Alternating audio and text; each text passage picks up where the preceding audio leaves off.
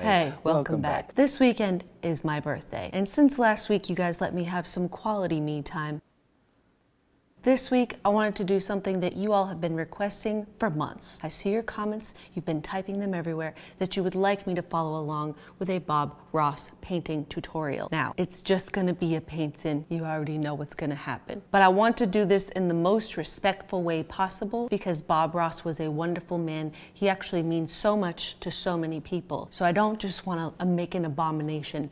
I'm actually gonna try and make this a beautiful painting, and I hope that that's what you wanna see, because that's literally what you asked for. So I went to the YouTubes and I picked a beautiful Bob Ross painting that I would love to have in my house. I got everything that I think that I need. And I'm also gonna do a coat of liquid white, which from my understanding, no one really knows what that is, but it's a mixture of titanium white paint and some sort of oil. I laid my colors out on the palette. Bob just knows the colors off the top of his head. I've left them out in order so I can remember which ones are which. Now, I am not a painter by any means. I think most of you know that. Is that too white? Let's put some more oil in it. I didn't really watch Bob Ross, I'd say, until I was an adult. I watched a lot of like Mr. Rogers. After that, it was like TV off, go outside, play on a swing set, and shut up. I'm kidding. But as an adult, I've watched a fair amount of him, and you can tell from just like watching one video of his why he's such a loved person. He's a calming, warming, positive presence in a world full of chaos, and everyone remembers the person that makes them feel like that. And for so many people, it's Bob Ross. I promise you, if any jokes are made in this video, they're all purely at my ability or lack thereof, and none would ever be directed towards Bob. Does this look right? There's a marble hair like right in the middle. Dear artists that have pets, how do you deal with this? Basically just makes everything slippy and wet so that you can blend all of the colors on top of it. It's like an eyeshadow primer. I went ahead and wore a shirt that was already pre-stained with toothpaste, so I'm not gonna be upset if it gets paint on it. The one that I chose is called Sunset Aglow. Here we go. Welcome back. Certainly glad you could join us today. I thought today we'd do a painting that I'm already just has a feeling lot my of color in it, feelings. one that'll make you feel good inside. So let's start out and have them run all the colors across the screen that you need to paint all of them along at with the us. store. While they're doing that, They're let me all tell you right what I've here. got done up here. Let's do it. We'll start with our little tiny 2-inch brush today. We'll go right into a small amount of the Indian yellow. Oh wait, this is A little bit Indian of yellow yellow. ochre. I have a fair amount of art fear. Can't make decisions that require like finality. I don't think you have enough paint on it. His is super light. You gotta be gentle with just little amounts of paint. It's not an Aries painting. I feel like you can see my brush strokes and you can't see his. You can tell that my easel is very sturdy because it bounces every time that I do something. Now, without cleaning the brush, I'll go right into a little bit of yellow ochre. The same brush without washing it, which I love because that's how I do my makeup. This guy, just a little bit. I have art fear. Oh, there's one of the brush hairs in there. His just looks so nice and smooth, and mine just looks like an actually hairy sunset. You have better brushes than you? Yeah, probably. I bought these in a pack for like $5. So some of his strokes are like a lot broader this way, so I'm gonna try that. There's so many factors that I feel like I've goofed up on. Be careful with the bright red. It's a gorgeous, gorgeous color. I'm gonna be careful, But it Bob. is so strong. Whew. Okay. One tube would turn the whole Atlantic Ocean red. There's brush strokes. It's a good thing that Bob's really positive all the time because he always tells you that you can do it. So I know although my sunset has racing stripes, I know it's gonna be okay. His is so blended. How do I get mine to be blended like that? Look at my brush. Why is my brush so angry at its light? So his red extends like across the length of this, so we gotta get some more red, which is making me nervous because I'm just nervous in general. So what I've learned so far is that you really just gotta go for it. You can't do these nervous, hairy strokes. You gotta watch Bob and just really go for it.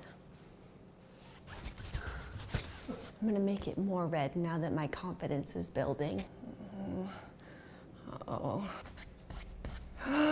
Oh God, what have I done? Bob, I've blended too far. What do I do? Leave it alone, leave it alone, leave it alone, leave it alone. I was getting a little worried there that my too much gene was gonna kick in and we were just gonna have a red Armageddon sky. But Bob reminded me to stay confident in myself. Let's see what he does. Let's use a lavender color. We'll just brush mix it here. I'll use a little phthalo blue. Okay. alizarin crimson, Phthalo blue. proportionately. How did he mix that without ruining this whole thing? Wait, hold on, Bob. Can you imagine doing this live, like on TV, and you didn't have YouTube? His came out like lavender, but mine's just sort of like, oh, I'm getting sweaty from the art fear. Just wherever. He said, oh, I've definitely done the liquid white wrong. It's dripping into my sunset. So he says, just do it wherever. Maybe I'll touch a little phthalo blue and just hit it here. Gorgeous colors. Shake it off. Just beat the devil out of it. To beat the devil out of my brush, I'm going to take it over to my garbage because I'm not in an art studio, I'm in my home. So I will beat the devil in an appropriate place and not ruin my floors. There's purple everywhere. The devil is everywhere. I've resorted to just wiping the devil, which I think is still helpful. Power of Christ compels you. Didn't that help? Yeah, that helps. Okay. Okay, so we're gonna blend this so it doesn't matter if there's still a little purple in there. That's beautiful. The devil's still in here. Why do I always do it? Like I'm doing fine and then I just get one devil in there. There's a big brush hair right in the middle. Wait, Bob, I got red in the sky. Don't give up on me, Bob. I'm gonna go into the titanium white. I'll be right back. Don't go away. Okay. There. Don't go away. A little bright red with it. A little Shoot, bright just like red a with it. firecracker, sparkler. Go up in here. Big old cloud right up in here. It just sort of floats around, has a good time all day. He has a good time You know, all clouds day are like me. one of the freest things in Okay. nature, I believe. So let them have fun wherever you want them. Let them go. There. Maybe. I don't know. Wherever I want them. Just decide where these clouds live in your world and put them in. I'm gonna get our little Oh my God, is he done with the clouds already? Bit of white with it. Just Go back, begin Bob, hold putting on. in all kinds of. What is that? There they go. What is he There making? they go. Oh, Bob. Reach over here. Oh, I'm scared. I have art fear. Something like that. Wherever. This, he just like, he like bangs these out. His And floating technique is off the charts. how does he like decide where they go? He has a vision of it. Do you have a vision? Do you see something? No, I see nothing all the time. Looks like somebody just punched a yellow pillowcase and a bunch of feathers came out. He just makes it look so easy and beautiful. Nice dark cloud in here. A dark The cloud? contrast it'll sparkle. Okay. It'll absolutely sparkle. Oh, it's He gonna says it's gonna sparkle. sparkle, but I am nervous. Lightly. Oh, Just take oh, he's pure got white on a titanium knife. white. I'm Okay, just hold gonna on. use it because we don't make so mistakes. cool. I can't blend yeah. with this. I get excited when I see these. They turn me on. There. I like very quiet little squirrel.